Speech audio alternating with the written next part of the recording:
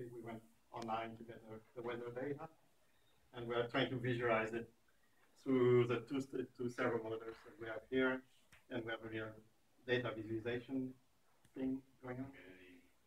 So we're showing humidity and temperature for various locations.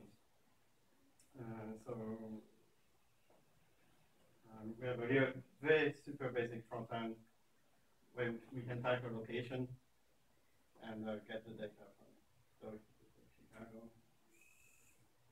So we have a status LED going on to say it's running, and then we get the data from. So first we do a reverse lookup on the location. So from Chicago we get a lat long, and then we send that to forecast.io to get the weather information, and we just use the humidity and temperature.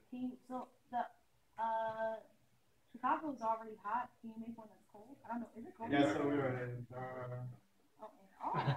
That's smart. So if you want to see the value, we didn't have time to show the value in the web interface, but it's all the way around. You can see Antarctica is supposed apparently very cold, very humid. 95% of humidity. All right. Seattle should be all horizontal. No? Yeah. Boring Seattle weather.